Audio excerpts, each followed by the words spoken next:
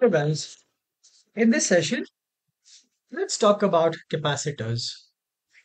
So, we'll be discussing in detail about the capacitors from a layout perspective. Okay, so we've come across lots of capacitors, whatever the designers use based on their applications. So, yeah, so we'll take one by one and try and dissect them and try to understand how they are laid out. Okay. Along with that, we'll dig into the other parameters and other concepts of capacitors as well, so that we get a clear cut idea about what exactly is a capacitor, what are these different kinds of capacitors we've been using all the while we've been doing the layouts. Okay.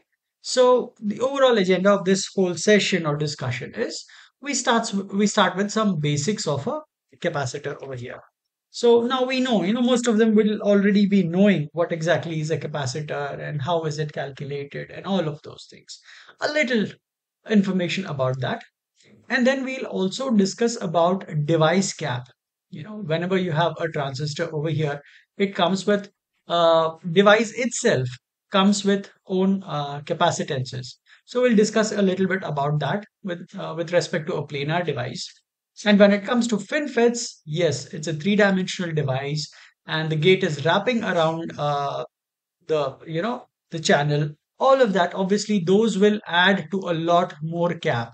So we look into those aspects as well. Just a little bit of idea about all of these things, just to try and understand that is it just the capacitors what we use or the capacitances what we try to extract, are those the only ones, or is there anything else which the designers have to deal with?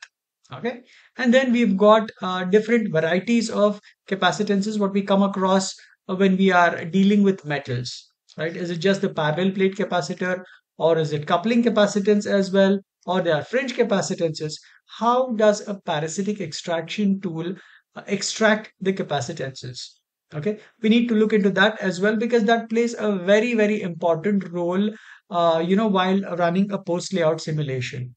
If the extraction is incorrect, then the results are incorrect. Now, coming to benchmarking and evaluation criteria.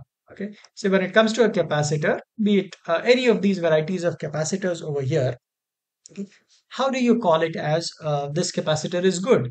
You need to have a benchmarking for it. So we'll study what are the criterias based on which the designers select a particular type of capacitor. Okay, so we'll look into those criterias as well. And then we have these capacitors. One is a MIM cap. We might have used this a lot, but then, the MIM and MOM, we tend to get confused with the naming. So MIM stands for metal insulator metal capacitor.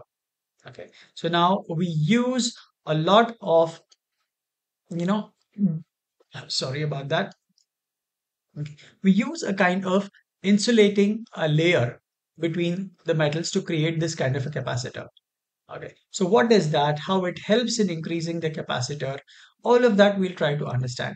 In fact, we'll also try and see, try to learn how to create a MIM capacitor as well. And then we've got a MOM cap, which is a metal oxide metal capacitor. Okay. Which is again, we utilize a lot of metals to to draw this. Okay. As you can see, this picture over here is a simple example of a MOM cap. Okay. So first we'll try to learn what are the ways in which the capacitance gets extracted. Then we'll try to understand, using a particular metal, how can we create a specific capacitance. Okay, there's a specific way in which you need to lay out the metals. Okay, we learn how the tool calculates the extraction, what are the metal edges it considers for capacitance calculation, and based on that we'll also try to learn how to draw a cap.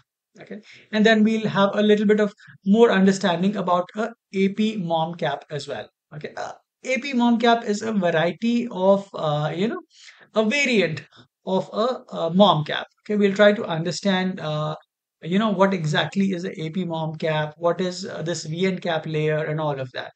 Okay, and then we'll obviously try to learn how to draw this.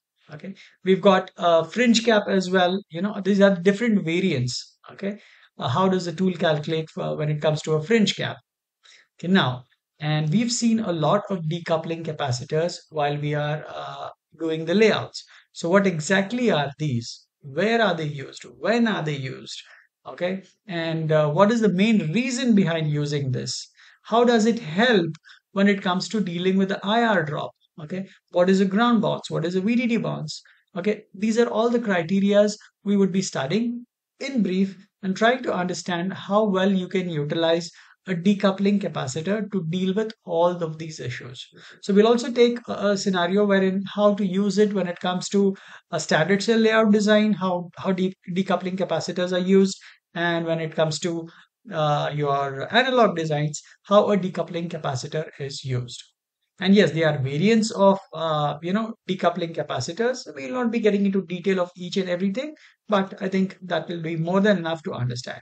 And along with that, we'll also try and understand how a power mesh, whatever you draw for your power connection, how can that help you in decoupling? Okay, so we'll look into that aspect as well. Okay, so we have got alternating VDDs and VSS lines, right?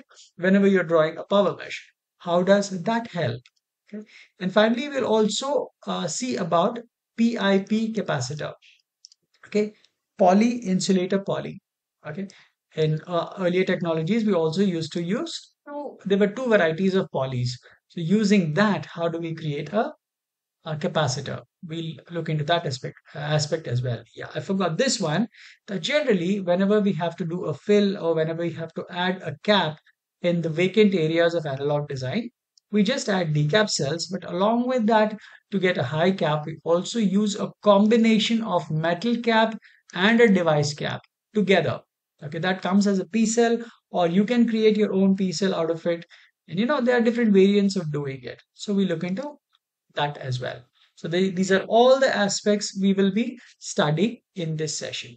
So in the next video, let's take one by one and throw some light onto it.